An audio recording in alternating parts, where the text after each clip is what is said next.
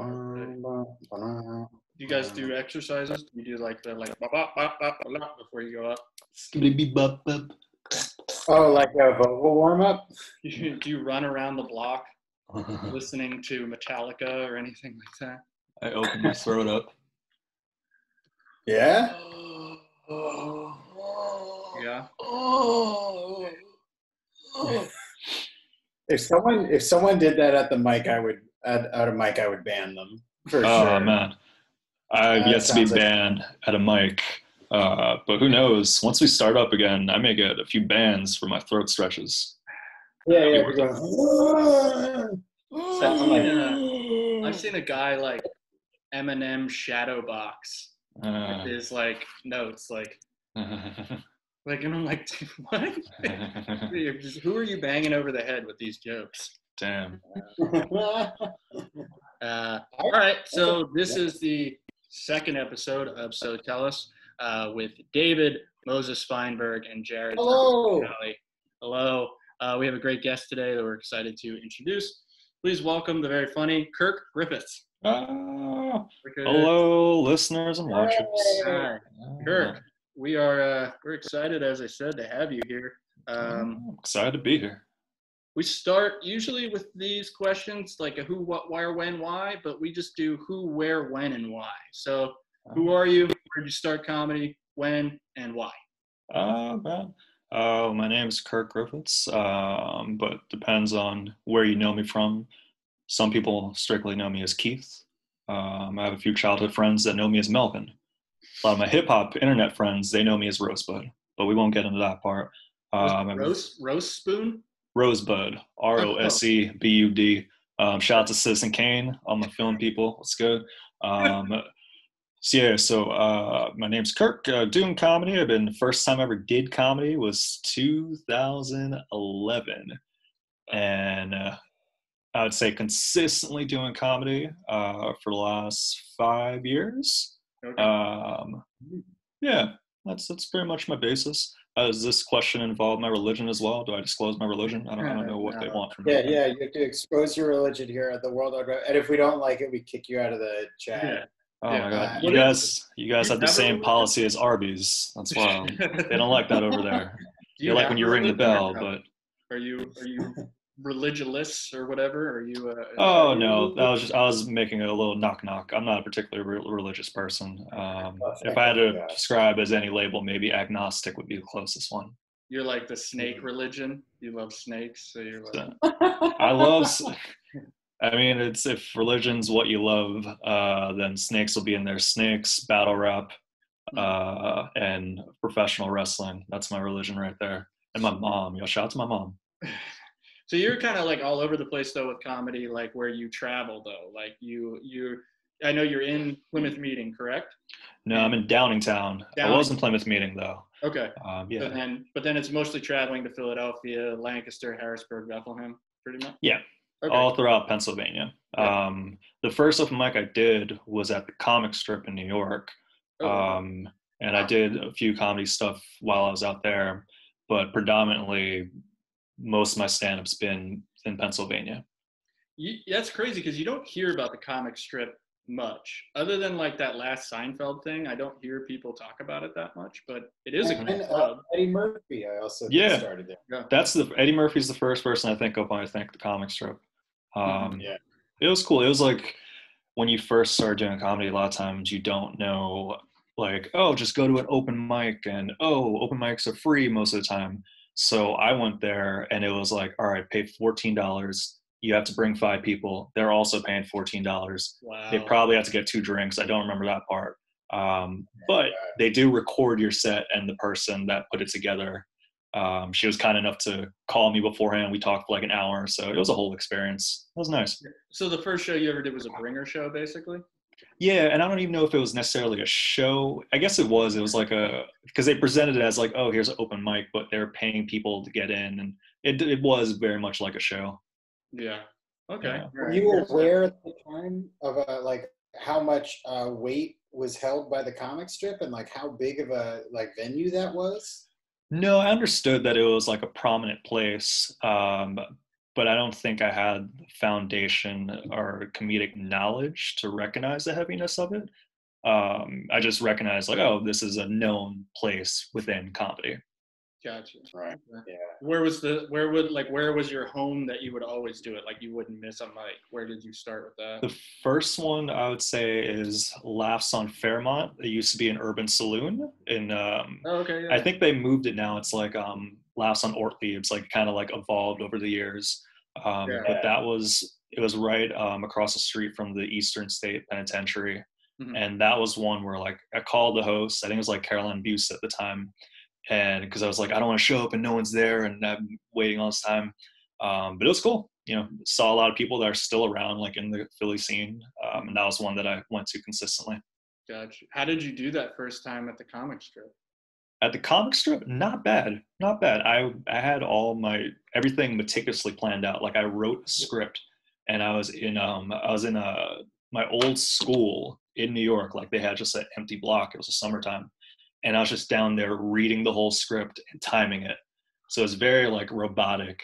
But I went back and what's up? Did you do the thing where like the first time you wrote stand up, you like you wrote it like there was going to be applause breaks? Because I think like that's what I. Right. No, I don't think I did. I didn't speed through it.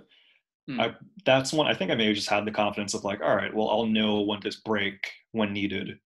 So yeah, I don't remember doing that, but it was word for word. So no missing that part. All right. Is that something that you still do, or you like a buy the book right out the script kind of guy, or do you find that you're more like a loose off the cuff kind of a thing? I'm less off the script than that experience, but I would say I'm pretty on script. It also depends on how comfortable I'm feeling. You know, if I'm trying something new out, I'm going to want to be like, all right, make sure to get those beats. But if it's just like, all right, I'm at a mic, I'm having fun. Like if it's a mic I'm familiar with, especially, then yeah, I just kind of let loose. Yeah. That sounds like a ridiculous thing to say. I just let loose. I just let my hair down. Like beautiful jazz comes out of the mic. Yeah, I would say like I've seen you do comedy a fair amount of times, and yeah, you seem like a pretty on the script guy. You know what I mean? Like there's comics that do that, and like, I mean, for the first year, I think I did that. Like I didn't want to like, you know, make any waves or anything like that. Like I was kind of scared. Like I remember the first time I like looked up something of like, I'm going to do comedy. Is there like a video on YouTube that's like a, you know, like a tutorial or something? It was just hecklers. So like at first I was terrified of that. That just seems like you're like, yeah, I'm going to do comedy. Let's just start in the epicenter of comedy, like New York City. I would just be terrified. But yeah, I mean, that's the same thing as when people are like, you move somewhere and someone's like, it's tough to make it there. It's like, yeah, but what about the people who live there? You know what I mean? Like they, you know, they're not going to North Dakota and then, you know, coming back, you know? Yeah. And not all people in New York are trying to make an entertainment. Some of them just have a steady life working at UPS. So that's the thing there. And it was also with comic strip, it was the closest one there. Like I was in New York, I was living in the Bronx at the time, and I was taking a UCB class, and it was just like, oh, here's stand-up. Not realizing that's New York, and there's literally open mics all over the place. Did you do improv as well? That was kind of my introduction to comedy. Yeah, I took a UCB class in 2011. I'd have been like 20 or 21. And yeah, that was just, for UCB, they had this week, I guess they shut down in New York. Yeah, scaling back a bunch of classes and stuff like that, right? Yeah, well, I think they're not permanently. They're closing it down, and they plan on reopening, just not in a bigger venue. Kind of like how when they originally came to New York, they are in that small space. They're going to kind of go back to that, from what I've been reading, at least. I think people have been talking about that a lot. And I went to the Hell's Kitchen space, and it seemed like it was way too, it just seemed like it was way too big to like hold itself. Do you know what I mean? Do you mean the Black Box Theater? The one that was in like Chelsea? I think so, yeah. Because I worked at Comic Con one year, and I walked past the Javits Center to there was a newer one that I'm pretty sure was in Hell's Kitchen, and it seemed like it was just like too big for its britches. I'm saying all this to say, did you have something that sort of pulled you away from improv and pushed you further towards stand-up? Was there like a click moment, or do you still sit in that and try to live in both those worlds? No, it's definitely, I gravitated towards stand-up. The first time doing stand-up was in the middle of taking that improv class, because I was like, oh, that whole summer I just dedicated to comedy. And after doing stand-up, I recognized that improv is really fun. A lot of times I think more positive too, and it's a good team building thing. I've met a lot of cool people there that I'm still friends with. But in terms of what I thrive off, or like what I really enjoy doing, and without having to have someone like pull my arm to do it, it's more so stand up. That's funny. Like, people always describe improv as team building, but like when whatever company, AT&T, needs to do team building, they always just go to a puzzle room or whatever. That's like an escape room. Yeah, just throw those people into an improv show. All right, here you go. Yeah, I always. The thing though is like corporate events that like corporate improv things. Have you ever seen those things before? Like that's real. They'll bring they'll bring like an improv instructor to a corporation and like teach them all improv and stuff. I'm a big believer in improv, but I can imagine nothing almost less exciting than like if like a corporate event at the Comcast Center where you have to teach a bunch of like Comcast programmers some fucking like Yes and or Zip Zap Zop or some shit like that. I remember the first time I I guess I like watched it like whatever was on Comedy Central. There's people who are improv people or whatever, like, but I'm pretty sure Reno 911 was all like improv people. But anyway, the first time I ever saw improv, it was a friend of mine who you guys might know, TJ Hurley. He's a comic. Yeah. Yeah. He's like, yeah, I'm going to be on this show if you want to come see it. This was like 10 years ago or something.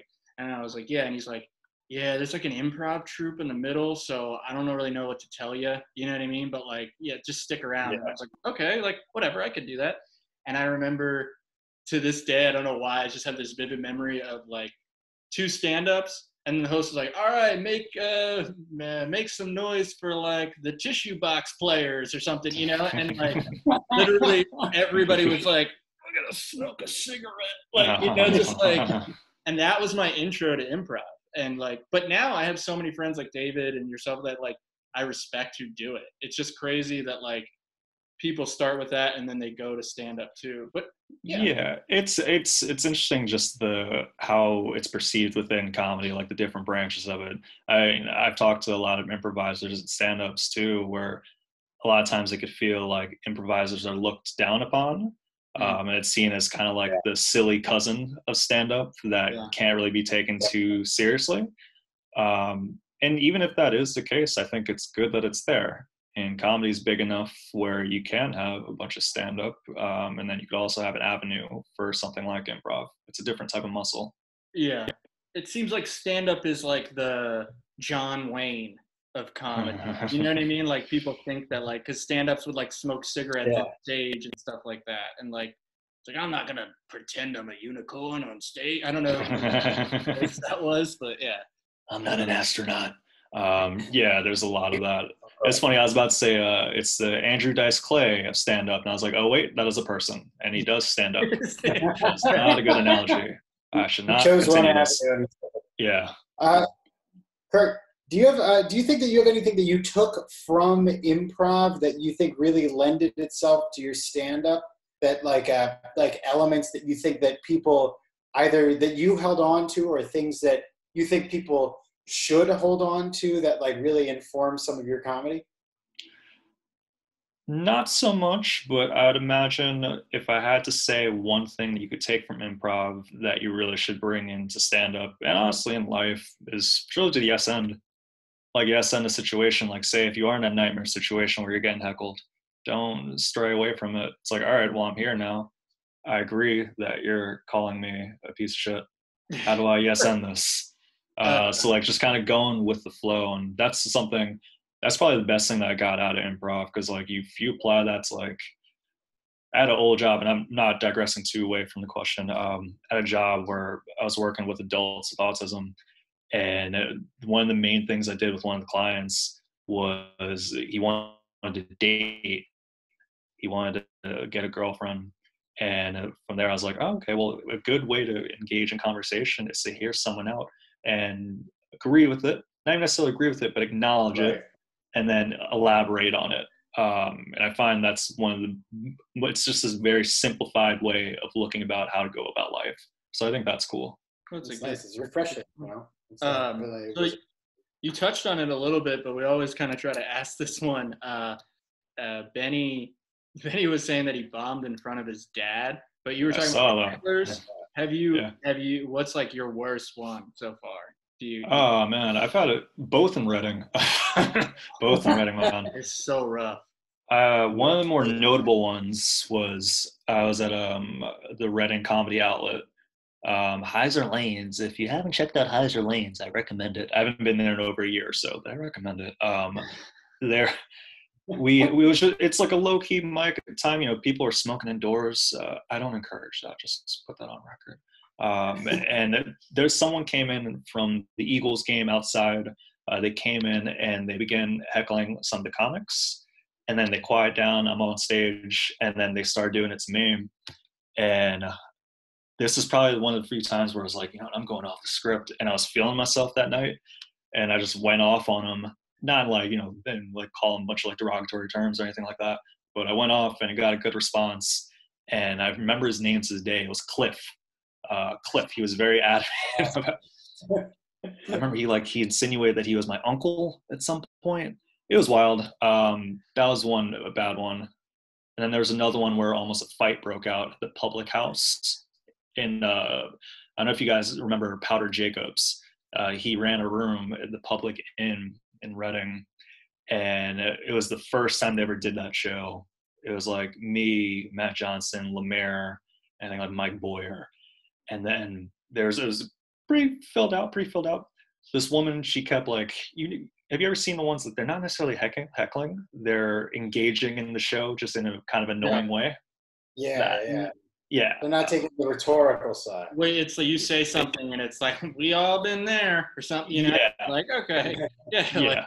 Like, I was going into a thing about how I hate spoilers, and she's like, yeah, I hate spoilers. Oh, they're the worst. And I was like, I'm glad you agree. But like, it pretty much, it escalates like an engagement with her and I. And it was like, that was cool. It was kind of just going like, you know, customer service, just treat it like how it is. But then someone got mad at her for interrupting me, and then their husbands started getting mad at each other.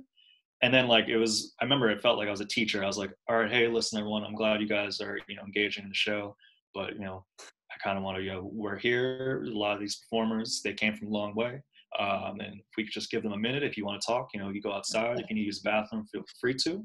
And then I got an applause break just from being a facilitator. It was so it's like, it wasn't an epiphany in terms of comedy, but it was an epiphany in terms of I could totally be a substitute teacher. And that's what it felt like. You have that voice of like the principal's like, everybody calm down, and no one cares. And then Mr. Griffiths is like, hey guys, here's the deal. And then like everyone's like, oh, he wears Jordans, let's listen to him. You know, like that's why I think it's in the hand movements and the melodic tone. Definitely. I feel like you would be like the not Morgan Freeman in Stand By Me or whatever, but it would be like, you'd be like the cool substitute teacher who like came in, but you were like a plant. Oh. They flew in to like calm the school down and get better test scores and stuff. Yeah. I'm over there like trying to raise those SATs and also raise their heart, mind, and spirits. If you care about these kids. The principal taking you into his office and he's saying this school ain't never going to change and don't you dare try or something. And then he's stuffing a cigarette on the desk or some shit. Is that the movie I was talking about? Does anyone know that? It's like, I think Lean on Me. Lean on Me, yeah. Lean on Me. Yeah. Oh, so when he takes the kid up to the roof, well, you smoke crack, don't you? Now jump. Hanging a child off the roof. Did that happen in that movie? Was that a scene? That's wild. Yeah. You see that movie. It's great. It's a great movie. It is a good one. That's a detail. Yeah. Do you remember? That was like one of those movies that was on TBS every Saturday at 3. You were like grounded. And There's Lean on Me, then Hardball. You'd watch. Just kidding. Also, I think TBS owned the rights to Friday and Next Friday because it was all. Man. I watched Friday last night. I was like, this movie fucking still holds up. I love that fucking Friday is a phenomenal movie. I put Friday maybe in my top 30 of all time. Wow, do the top 29. I want to hear it now. But so in that question comes this is like my favorite one to ask a comic, but we didn't do it on the last one.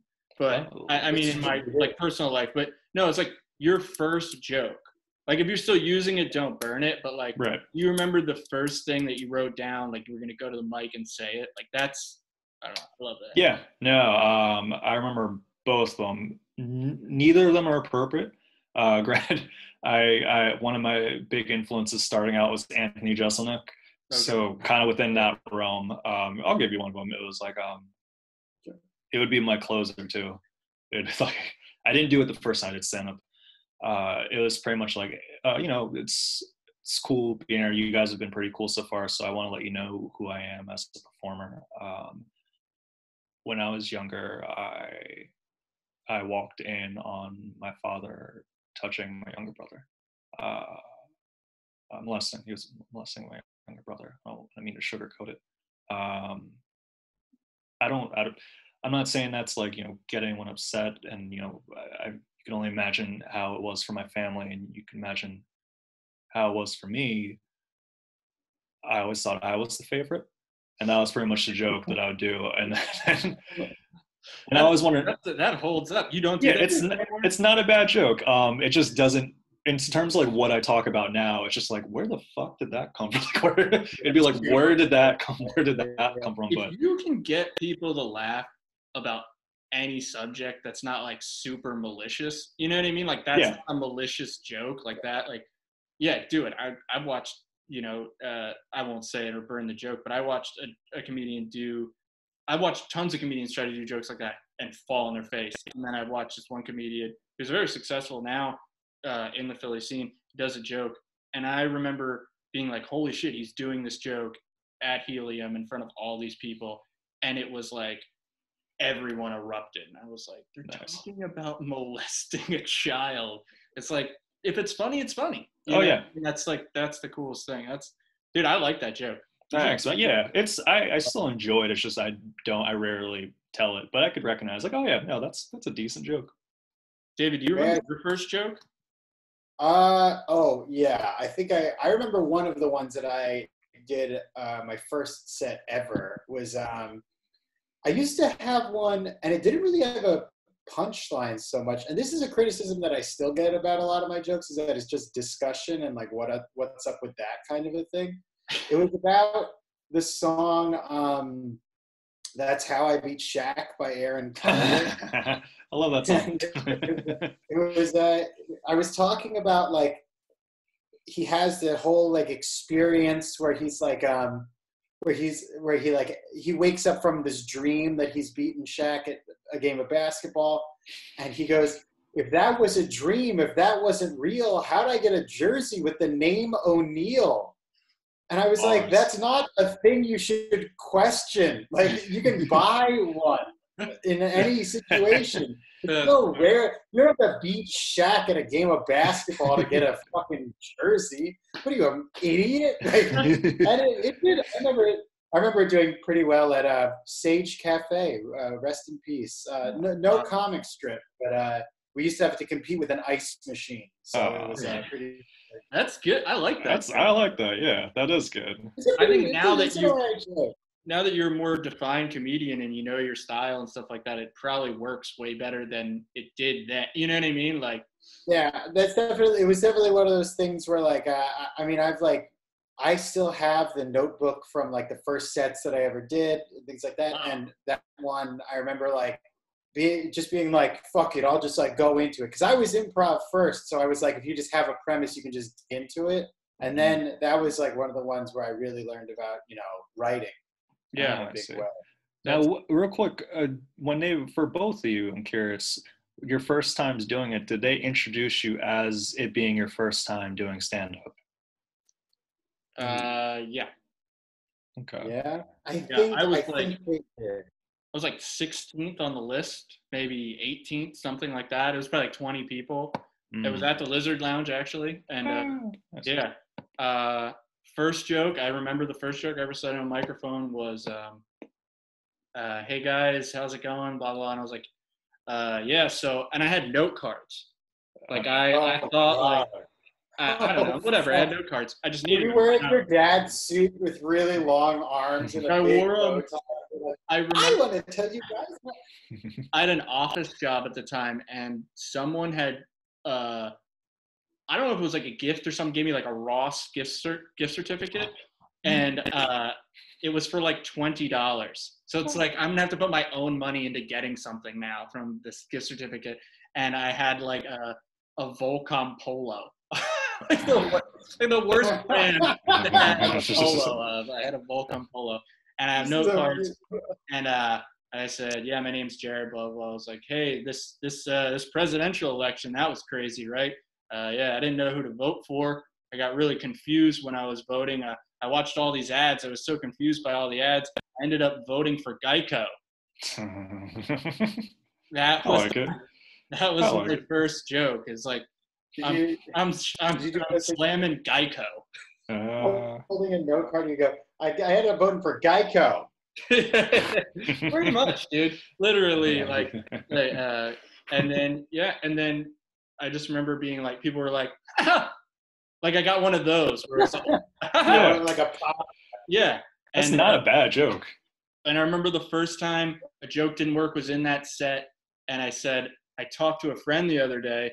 I still love this joke, but I said I talked to a friend the other day, and they made a really funny Instagram post. I was trying to show it to someone, and then I looked for their Instagram, and it wasn't there. And I asked them, "Did you delete your Instagram?"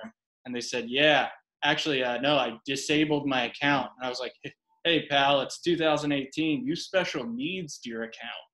I can still hear you doing that joke right fucking now. I know, it's awful. It's awful, but like. That was my process. Like I learned from one-liners, and I feel like a lot of comics start with one-liners, when in reality you should build from the one-liner. But you know what I mean? You think it's like, right, yeah, I got to get something, and then 5 minutes at first. Was that for you guys? Like 5 minutes was like you're sweating bullets, and it went so fast. You know, it did go by fast. Yeah, I remember. I think I did maybe 2 or 3 bits my first time. I remember thinking, "Whoa, that kind of zoomed by." I also remember not feeling like I was nervous or on stage. I was like aware that I was doing stand-up. It felt robotic because I rehearsed it so much, but I was like, okay, well, that's going to be the next word. That's going to be the next word. I think you're cruising right now. It felt very much like that. It did go by fast. Yeah. It's insane that the first experience that you have with that, like mine was at a fucking coffee shop, like with no one there. Yours was at the comic strip, like one of the most famous venues in the entire world to do stand-up. And you were like, this is kind of going. Like, if I did a set now, like 5 years in, I would still be like, I'm fucking doing the comic. Like, it's crazy. Kirk, could you tell us a little bit about, like, because the first jokes that you said, like, the joke example that you gave us was very much like an Anthony Jeselnik kind of a thing, right? Very much a shock value kind of a thing. For some of the people like listening to this later on, could you tell them a little bit about, like, if you had to put yourself in a certain kind of a box, like what kind of a style of comedy it is that you do, and a little bit maybe about how you got to that kind of style? Yeah. I always like to, if I had to think of it in one way, and this is how I'd like label my personality, peculiar with the twist of positivity. I think a lot of people may walk away from my stand-up with thinking that. Not a lot of it is about me. Like if you see my stand-up set, you're not gonna really know, oh, that's his trials and tribulations. That's what he worries about at night. When he looks in the mirror, that's what he sees. You're not gonna see that from my comedy. A lot of it's very kind of just absurd jokes. There are still one-liners in there. I like popping those in. I touch on race, but it's nothing too heavy. It's very much like, I want to almost say like the TBS the TBS of the channels, where it's like, okay, well, this is lighthearted, this is pleasant, we can rely on this, it's good. You're making like Mark Paul Glossier references. No, just kidding. No, so honestly, the second joke that I ever came up with, the one that I didn't tell, yeah, it's a Saved by the Bell reference in there. And it gets heavy. Oh. Yeah, it's awful. But yeah, I like to think of it like that. It's very much like, oh, this is pleasant. Almost like and I don't want to jump into questions. I don't know if you're going to ask this eventually, but it's almost like a Todd Berry-ish, where it's very much like, you may not laugh out loud and howl, but you will be pleased. You will have a delightful time watching this. Do you like the thought of like, do you like the thought of being a comic that you say something and people, like you said, they don't howl, but then maybe later they're at work and they think of it and then they're like, oh, wow, that was really good. That's really fun. And they say it to their friend or something like.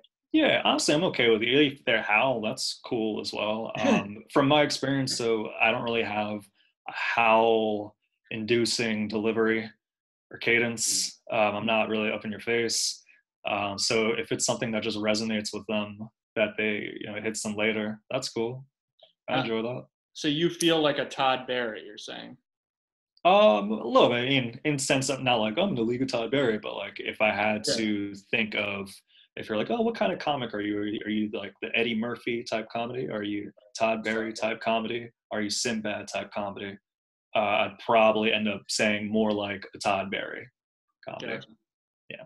Do you feel comfortable in like certain aspects, like certain ways? Like, do you like, I asked you before, like about alt and stuff like that. Do you matter? Does a room matter to you, or you just go in, or how does it work for you? Yeah. And you always kind of just assess in a room, like, am I in a cafe right now with not a lot of people?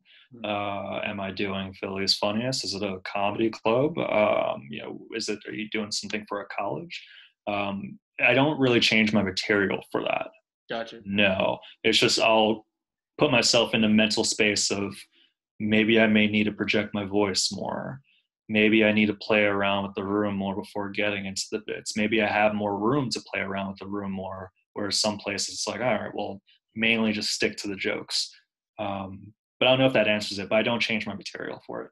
Yeah, I mean, that happens. Like, I feel like everybody, like, kind of caters a little bit. Like, I would do material, and I feel like I would do great. And the first time I felt like I fell flat on my face once was at Cave. And it was, like, second half, basically, all the people who probably came had gone, and then it was just, like, children, like 20-year-old children. Temple students. I'm sorry. Everyone was all over 21. And I remember being like, I remember being like saying one of my fucking stupid jokes or whatever, and my lean in or whatever, and like I remember like, oh, this is jokes for 30-year-old. You know what I mean? This is like not like, you know what I mean? Right. This is not like, and I'm not trying to be that guy who's like, I don't know about TikTok, but like I'm just saying like there's a certain material. I'll be that guy. I don't know about TikTok. What's the deal with it? Yeah. I'll write it down. That's my new bit. What's the deal with TikTok? This is original. A lot of pedophiles on it. I don't know why. Yeah. I couldn't imagine. Yeah. Oh, God. Yeah. I was going to say that is a thing. It's interesting, though, because all of us have seen Cave in various iterations or saw Cave in various formats. And I remember second half, and like I think that the thing about Cave was that I thought it taught a lot of lessons because it like, it had a big scale of things that it would hit over the course of a night. And one of it was that I remember Kirk, you had I remember you once went up like first half and did I remember I was hosting and you killed the place, but it's like, if you had because that was a room that I remember the big thing about it was that we were saying that in first half, everyone's listening. Everyone was really listening in and was very much about the stage. They weren't eating food. They're not drinking. Hear that? They're not drinking. And but that was the thing is if you had to like design a room like that, do you think that you're someone that, and I know it sounds ridiculous to say, do you want your audience to be listening, but like, is your ideal show in like, if you had to record like an hour special, is that in a library? Is that in a comedy club? Is that, you know, in a barn? I don't know. Where are you doing that kind of thing? You got me a library, baby. Yeah, it would be something like that. Like something like a cave, or even like the UCB does in Chelsea, kind of like those small spaces where you could seat like 50 people. And the idea is that they are there, not even necessarily for comedy, but they're there for entertainment, and they'll be attentive. I think it's cool. Like you have places like, you know, say like a Raven Lounge, which is cool. It's very much like a kind of like a club almost. So it's a different type of avenue. That doesn't work as well for me, I find. Maybe because like I'm more on the quiet end, and I very much like, all right, here's my thing. It's best to do it kind of uninterrupted, which sounds kind of like, oh, it's like PG comedy in a way, but in a way, kind of. So I find it's better suited when they're there to listen, and it's just for that. Yeah, I think you learn that in comedy too. It's like you'll do mics, and then you get your first show, and the feeling of your first show of people are there to listen. Oh yeah. Like, I don't know, it's head and shoulders above. You know what I mean? You're like, oh, it's not just comics on their phone.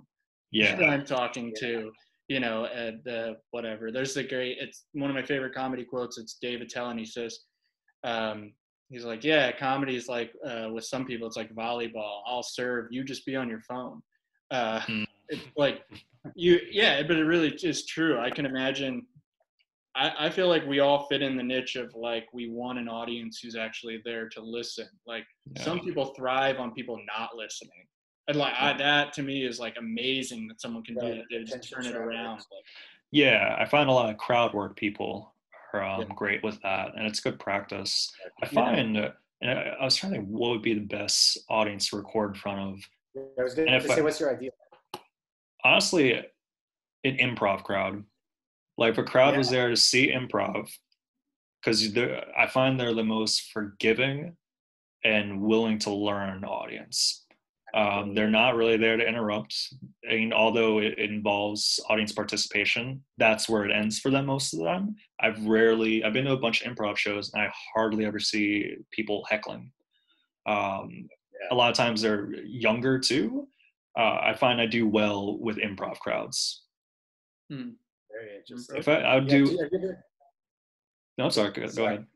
I was gonna say, did you ever do a show like that? Like I found myself like sandwiched between two improv teams on like a primarily improv show. Have you ever done that kind of thing?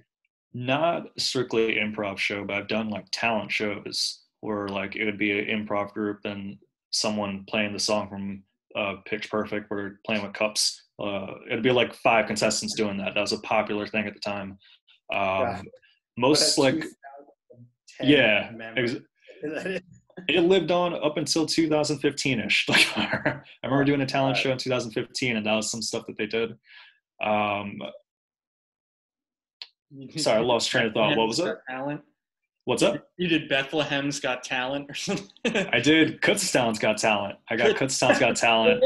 I won Kutztown's Got Talent. Wow. Went on to host Kutztown's Got Talent, and then advanced to Berks County's Got Talent. And that's where I think the person that did Cups, they placed 3rd in that one. So. They were fucking sweeping that year. I remember Pitch Perfect ruined a lot of things, and one of them was I was in my freshman year of college when Pitch Perfect came out, and it gave all the a cappella teams on our campus so much more confidence to go out in public, and they would do like public like battle shit, and I was like, this fucking, it was the lamest thing I had ever seen in my life. Like fucking a little square at Temple where they would all get together. It was the dumbest shit. It's goofy because that's how I feel about a lot of acapella too. And then I started to look at them almost in a superior way once lip sync battles became popular. Once those became popular, I'm like, no, you're the worst. You're the absolute worst. This is the worst thing you could ever do. We hit our rock bottom. Yeah, really. That's one of my that's something I won't do in front of a crowd. Like they have work events in my job. I'm like, I'm not doing karaoke or lip syncing. That's awful. Yeah. I don't know. I know you, Jared, you like it. I see you guys at the Lizard Lounge. You guys do karaoke. I've done it a couple times. I don't really do. I don't do like salt, but I'll go because I don't know. I like alcohol. But like, no, I'll go, and it's fun to watch some people. It's like, it's awesome though. It's like better than a mic sometimes. It's like the stuff that people will sing and then I don't know. It's like when someone goes up and they sing Papa Roach and they mean it. There's nothing better. Yeah, don't you mean when you go up and you sing Papa Roach? Yeah, I sing. I usually sing Papa Roach, and then I sing that song. I can't even think of Sum 41. That's what song I was trying to think of. I can't think. I pegged you as a POD guy. Yeah. That's about Cut My Life into Pieces. I wanted to touch on this last time, but I want to ask you this, Kirk, because you are a very nice guy. Oh, thanks, man.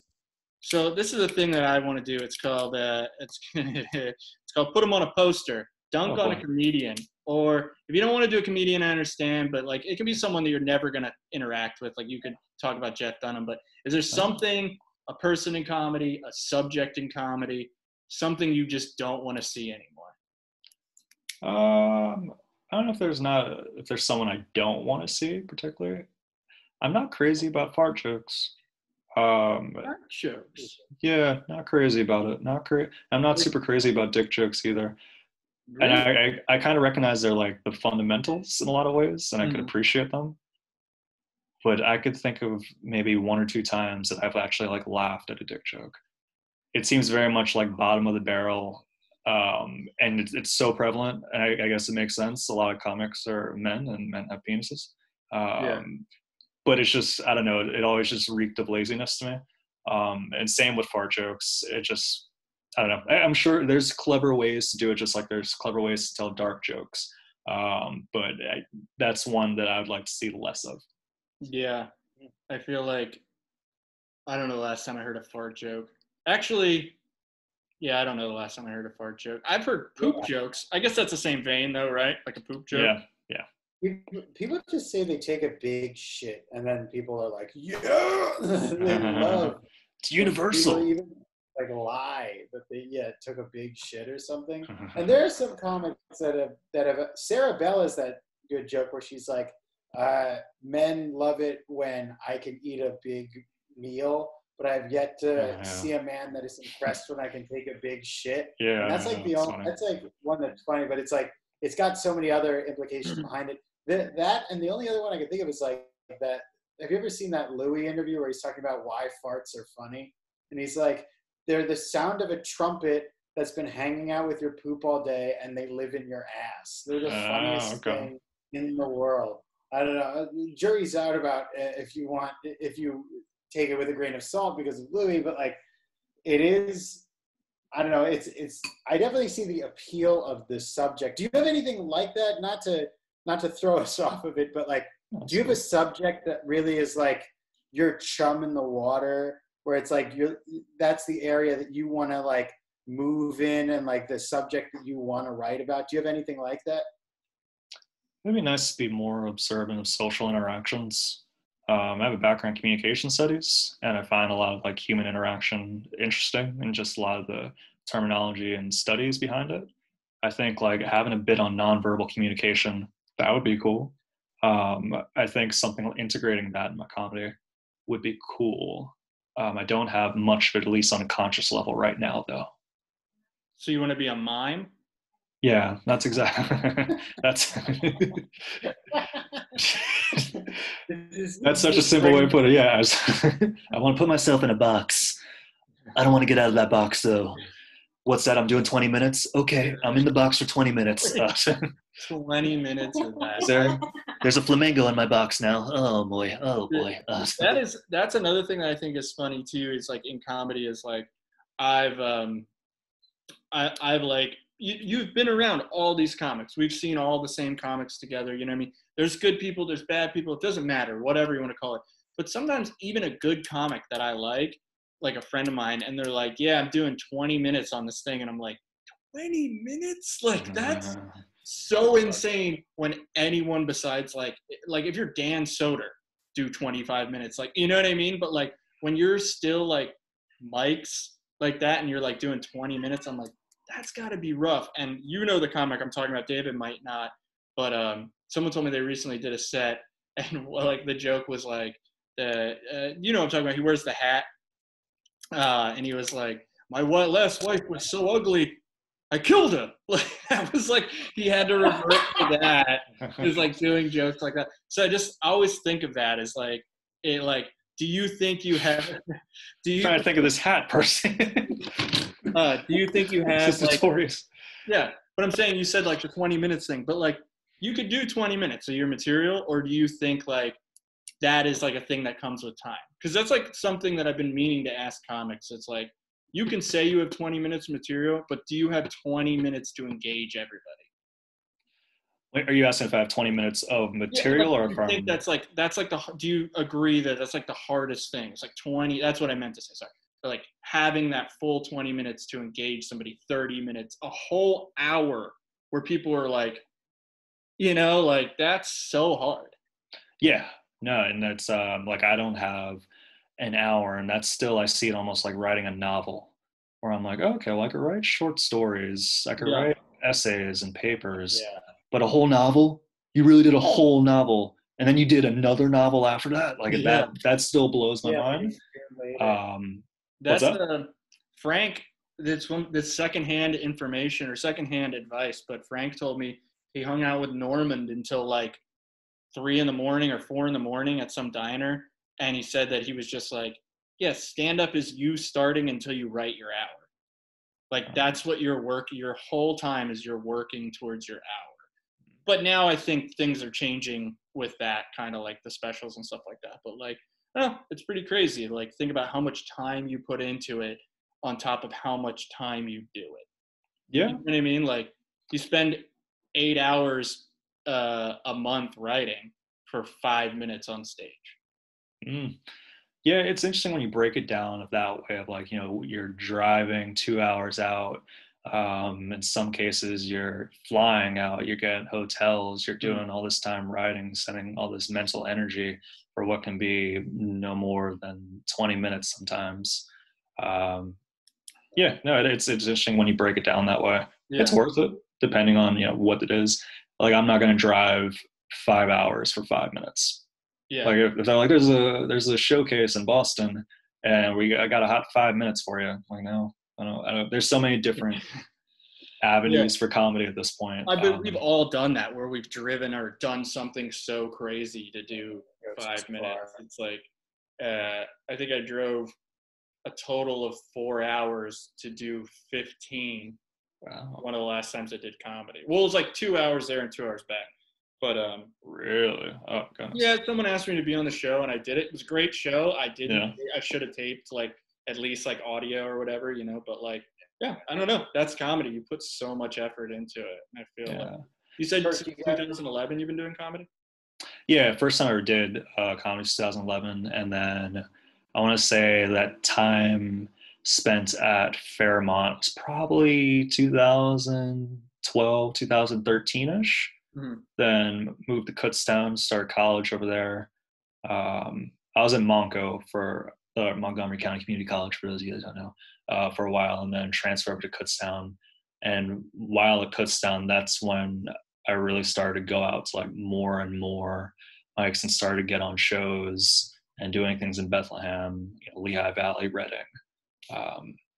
It's interesting because I'm curious on your guys' take with this, of like, you know, there's a lot of times it's like, oh, this is when you started comedy, but then it's like, oh, but then like whether I had a surgery or something happened where I took a break and then come back to it, there's always seems to be kind of disagreements on when's the start time for your comedy, and how long you've been actually doing it.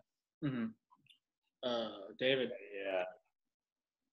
Oh, well, it's interesting because I had a few different experiences. I started doing stand-up while I was in college, and it was like, it was just like a weekly thing for a while because I was under 21 and I was in Philly. So it was like, I guess it was kind of hard to find things that were under 21. and I got kicked out of like a lot of different places, but Nice. there was definitely like I went on a study abroad program for a while, and I didn't do any stand up while I was there. And then I also you study abroad or two? Oh. None, zero. You almost zero. pulled out the note cards for that one. Zoop. British women are hard. British women are nothing. Yeah. Where were you? Then I have what? Where were you? London. I feel like you got a chance there. You would think that. But if you were Barcelona and you were 20-year-old David in Barcelona, I'd be like, yeah, I don't know. But like London. You would think that, but maybe I didn't try hard enough. Maybe whatever. Just saying, London, not the best looking people. I don't want to dig into it too hard. There's some good-looking people there because it's a wealthy city, so I feel like people just come in. The models visiting, but whatever. The models visiting. That's what you're going for. Anyway, but I also. Sorry. No, it's okay. So no sex. But I also had I had a time that was interesting, like when I could have really stopped, and it was when I tore up my ACL like a year ago. I remember that. And it was interesting because somebody was like I think my mom was like, you're not going to do comedy for a little while, right? But as soon as I got back into town, I went up and I did tattooed comedy like the day after I had surgery, and it was super fucking weird because I hobble up the stairs and shit like that. But you know what? Honestly, I like those more than anything. It's like, if you have an injury and you still go out and do it, I think that's a sign that you really enjoy it, whatever you're doing. That's what's up. I remember you had a boot for a little bit. Now that you mention it, the first time I saw you in cave, you had a boot. Fucking brace down my whole leg. Yeah, that's right. You had you looked like a skier, like when they have you like you're in the. That's David's agent. He's trying to find him a better podcast. Trying to say that Benny Hill is dead. We're about to hit I think we might hit it now, or we just hit at the hour mark. So I want to ask you one more thing. So obviously, like in the situation that we're currently in, where no one's doing stand-up right now, do you have any ideas? Do you think what's going to happen here? Do you think it's going to come back soon? Do you think that we're all just, Huh. Like stand-up, if it's going to come back soon? No, Jesus. Yeah. Okay. Answer both very soon, both of them. I don't think it's going to come back this summer. We're in April right now. I can't see it. Once the country opens back up, I think people, like David was saying, like if they really enjoy it, they're going to try to find ways to do it. So I think we're going to start seeing perhaps rooms where they're going to be practicing social distance of like, all right, it's a small room, speakeasy, only letting 15 people in, little appetizers of comedy. And then who knows what that'll look like in the fall. They're saying supposedly all this may come back. So it's interesting. Part of me before was saying that I hope we don't utilize virtual mics and virtual comedy too much because it's going to become the norm. I don't really like the idea of that for comedy. But if that's what we have for right now, people are still holding it together. They're still creating content. Some people are creating more content than they were before the pandemic. So that part's pretty interesting to see, and how people are adapting to doing their comedy in their room. Yeah. But you get to see my purple curtains. I can't bring my purple curtains to Philly. That's nice. That's kind of cool. Yeah. All right. Yeah. No, I think the same thing. I do think it's kind of weird that some people are like kind of protesting the virtual comedy because through Zoom you can hear people, blah, blah, blah. But like at the same time, when you record a podcast or you do a man on the street thing, you know what I mean? The reaction is like you have to wait for the reaction. You know what I mean? Like when Conan goes out and asks somebody questions, that's the audience laughing. That's not the audience laughing while he's in Zimbabwe. You know what I mean? Like, yeah. So I'm saying it's like, I see what you're saying. It's going to go towards that, but I think that I think you're right. Everything will open. It'll go back. It might be not as soon. I do think hypochondria is going to skyrocket. I think there's going to be a lot of people who want to stay home. I think virtual stuff will become like a wave of the future. You know, sports will be played without people. But do you guys think that it will cheapen comedy in any way? Cheapen comedy, whether it's the content or people that you wouldn't necessarily see do the drive to go out to mics. It's more of that because they're in the comfort of their home. You know what I think? You know what I think is going to skyrocket is fucking stupid, shitty content.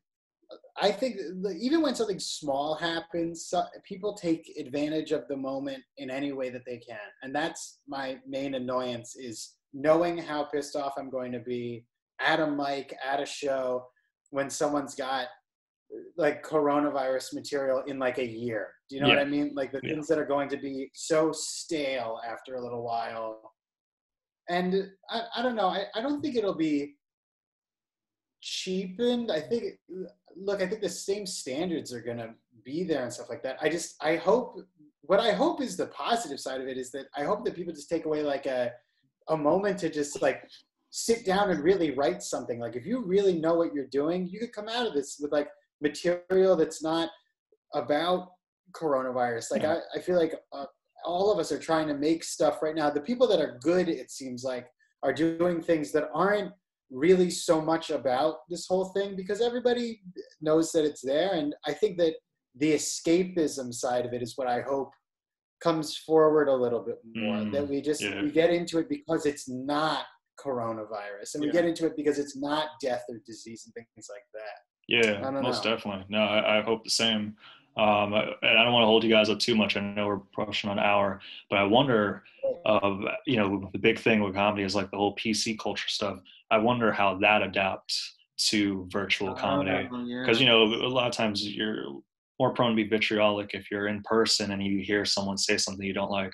Virtual comedy, you have to make the effort to like log in, like sit there, and then like you have to like unmute your mic to heckle. Like you can't, like, I'm wondering if that will go away in a grand scheme of a pandemic.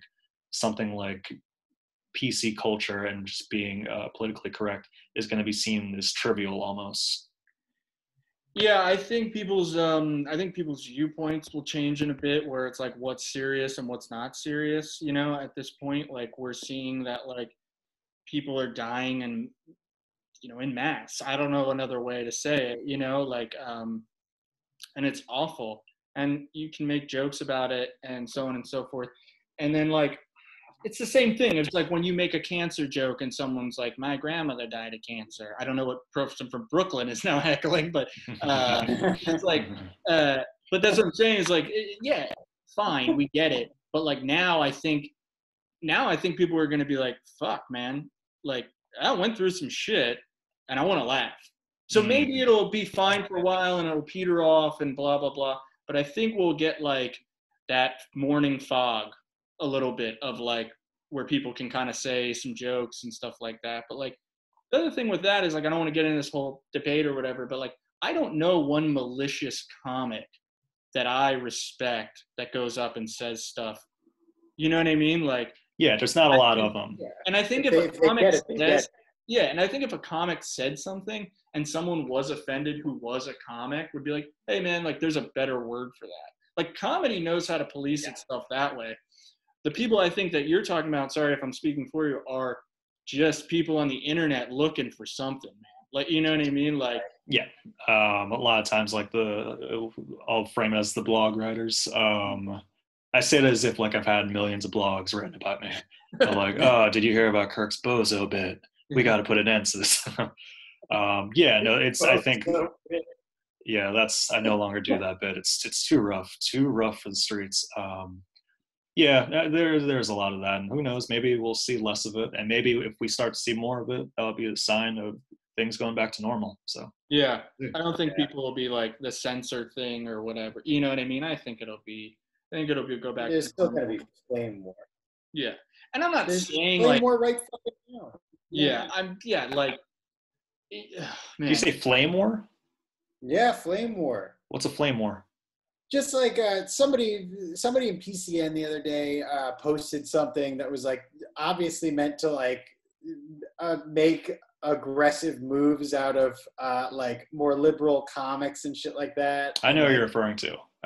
Yeah, Okay. We all know what it is. His name, Brian Lee Yox or something. Who gives whatever it is. And it was just, that's like one of those things where I was like, people being on their computers all day is not going to change this kind of thing. I would say that the only thing that like worries me is that like people need this, you know, like I feel like people need stand-up comedy. And look, I like what we're doing with virtual shows. And I think Kat Mosley put it best. And Satoyo as well, is when we were all talking once, and they said this is entertainment, but it is not stand-up comedy. If you're in your house, it's not stand-up comedy. And I agree that it's definitely like the virtual shows are good, and it's a nice sort of, you know, it's the nice soy version of whatever it is that we want to be doing. But it's going to be really interesting, I think, to see everybody coming off of this like proto version of things, you know, this fake meat of comedy. And then if we ever get to jump back into what we knew from before, you know, I mean, comedy is one of the most, it's like a germaphobe's fucking nightmare. And honestly, shout out to Sonia, who was running a Raven Lounge. And I remember right before everybody was like told to quarantine and like shelter in place and things, she was the only one wearing a mask, holding the mic with the gloves on, things like that. And like legitimately, she was the only one. And I remember I was there and I was like, what the fuck is going on? And I eat my words now because she really was ahead of the curve. She knew exactly what was up. Yeah.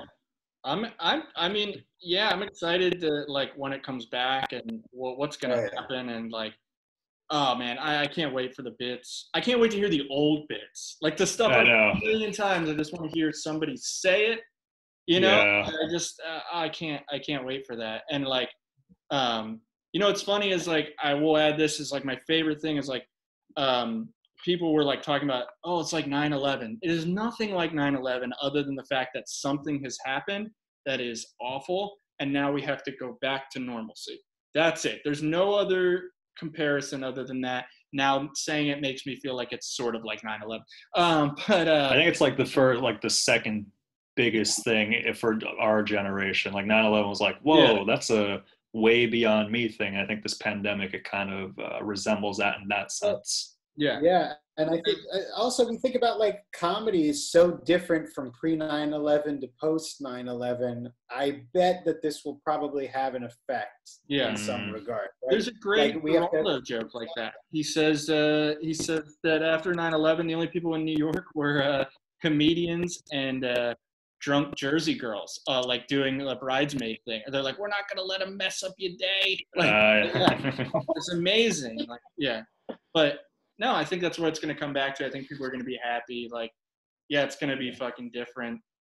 I think it's going to be a bummer if they're going to be like, yeah, we can only let 20 people into this open mic or something. You know what I mean? Like, maybe signups are going to happen. I don't know. I don't even think. But then again, 20 people would be amazing for some open mics. You know, like some open mics would be like 20 people. Yeah. Holy shit. Do you guys feel as if your self-esteem has been hit?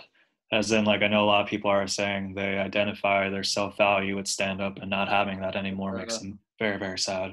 How are you two feeling about that? Oh, I just want to honestly. Oh, sorry. Go ahead, Dave. David, go.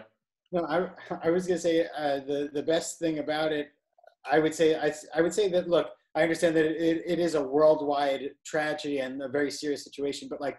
Not having feelings of FOMO anymore, or like worrying that you're not at enough shows and things like that, definitely, I mean, that pressure is like almost entirely gone. And I would say that in terms of the comedy community has been sort of a nice little bit of a blessing. I feel more centered than I ever have before. It's definitely given me a lot more opportunities to keep a clear head. Sorry, Jared, I didn't mean to. No, that's fine. Yeah.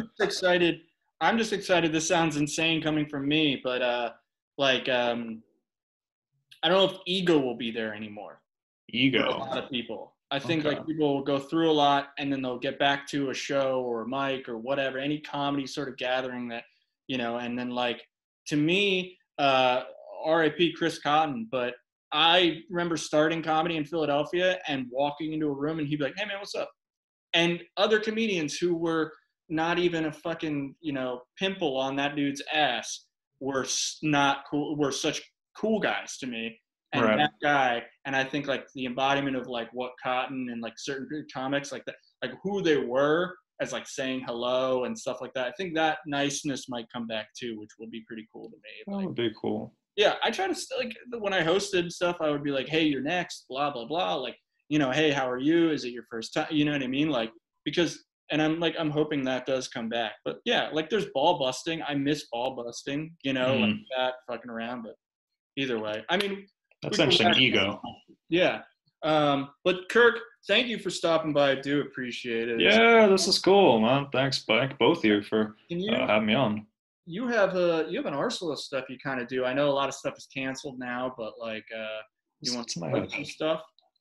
I'll be doing a virtual version of Feud, Lemire Lee's show, this Wednesday on what is it, the 29th? No, April 30th? No, it's April 29th.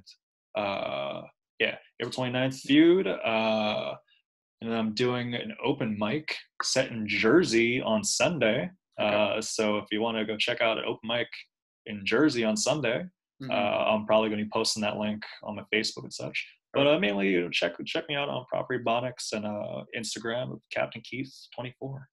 Proper Ebonics podcast. It's really good. Ebonics. All right. Well, thank you for stopping by, Keith. I appreciate it. This has been So Tell Us Podcast with David Feinberg and Jared McCallie. We are happy that you tune in, the 3 people who've told me they're tuned in so far. All right. Later. Every week, baby. Here we go. Okay. Oh, I didn't do that. Oh, still recording. Yeah, I know.